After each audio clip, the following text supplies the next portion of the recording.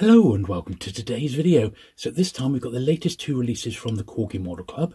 That's Corgi 472, the Land Rover public address vehicle, and Corgi 337, the customised Chevrolet Corvette Stingray. So without further ado, sit back, relax, and let's get to it.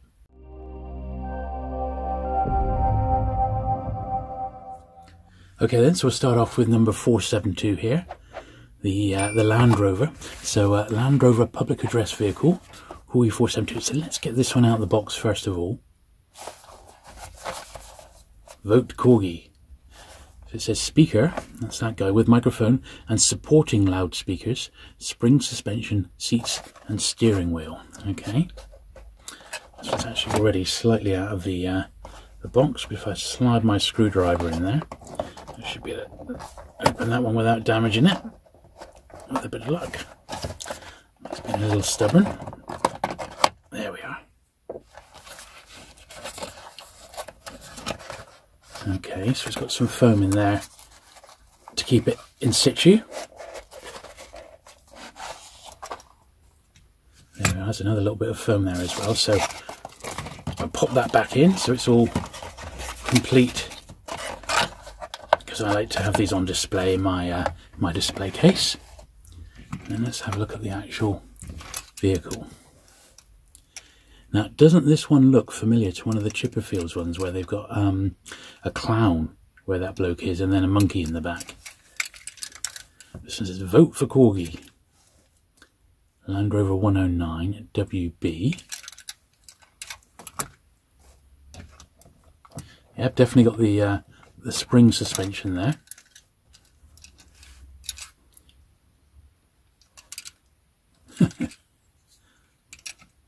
Yeah, and the actual person can be slightly angled, so I might have him like that when I have my one in the cabinet.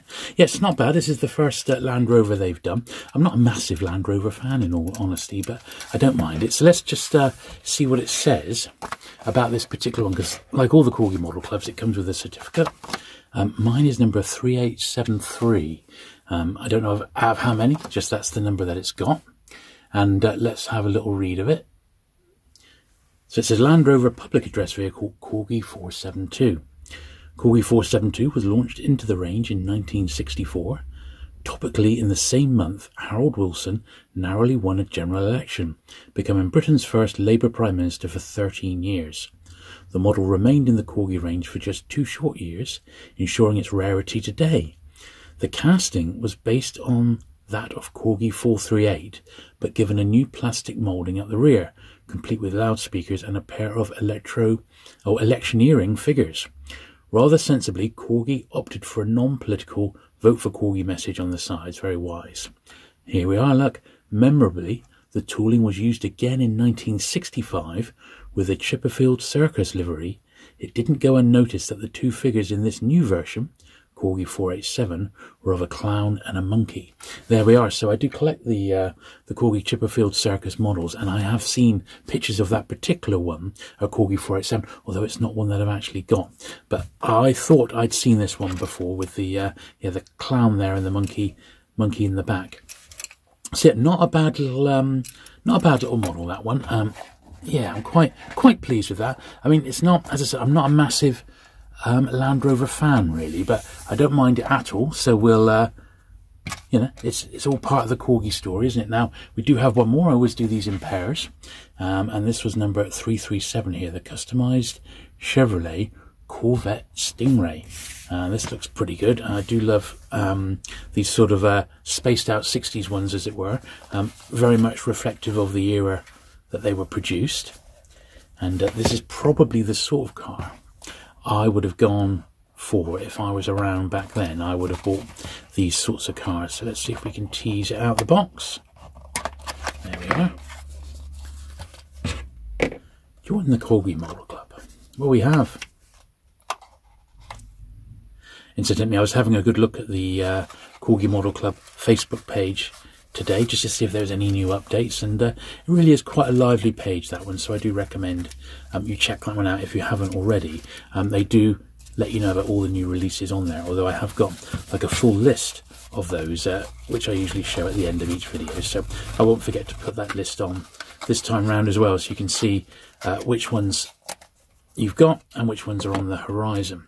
So look at that. Well, first of all, it really is quite outstanding the way that it's so bright and vivid. That is so 60s with the lights there. I mean, that really is. So, I mean, go. That screams 60s, that one, doesn't it? Chevrolet Corvette Stingray. Wow. Now, what does it say about the features? Customized finish, plated fittings. I guess that's the engines on the side there, including air intake and exhaust system, spring suspension, seats and steering wheel. So yeah, once again, it's got that nice suspension on it, which is cool. So let's have a little read of the certificates. Mine's 3931 for this one. Customized Chevrolet Corvette Stingray Corgi 337. Based on an earlier Corgi Stingray 310, which was issued in 1963. This exuberant retooling from 1967 grabbed the attention of British schoolboys by the scruff of their necks and transported them to the drag racing strips of North America. Dripping in chrome exhausts and engine trumpets, with loud in-your-face graphics and a bright yellow livery, Corgi 337 was a harbinger of things to come. Well, over 500,000 were sold in the 2 short years it was in the Corgi Toys range. A sure mark of its appeal. Love it or loathe it, by the end of the decade, other Corgi models would follow 337's less than subtle charge towards the 1970s and the eventual whiz wheels era. Well, there you go. There we go. So I thought it looked a bit sort of 60s, and we were very much right, weren't we? Wow. It does really look quite cool, that one. And as I said, that would have been the sort of one I would have been attracted to. Look at that lazy bones.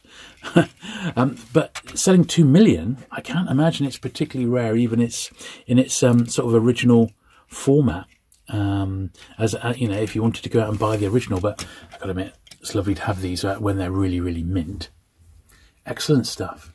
Now, before I forget, I did want to say that I had noticed over the last couple of weeks that people opposed to the Corgi Model Club. What about the all-important Batmobile? Because loads of people are after the Batmobile, and negotiations are ongoing, but it's going to be quite difficult. But they haven't given up hope yet. Also for the original Man from U.N.C.L.E. car, and they said if they do end up doing that one, because it came in white and blue, they're going to do the blue version of that one. So yeah, it's cool. I'd love them to do some more TV and film models, that's for certain. Now, as is tradition, I shall show you these in situ in my nice glass display case, and also we'll pop up the existing range and what's to come, or at least what's officially been announced between now and the end of the year. In fact, into early 2025 now. I think they've gone quite a way ahead with their plans, so I'll pop that up on the screen right now.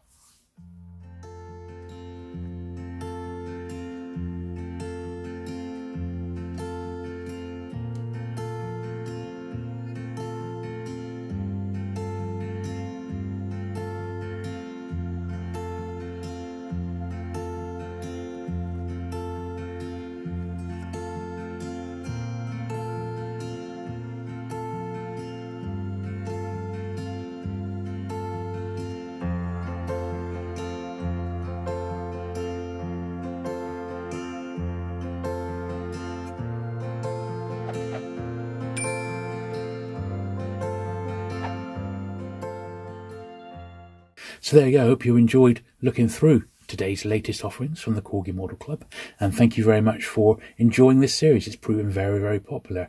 If you do enjoy it, do please give it the thumbs up. Do please hit the subscribe button if you're not already for regular vintage diecast content, and I'll look forward to seeing you again very soon. Bye.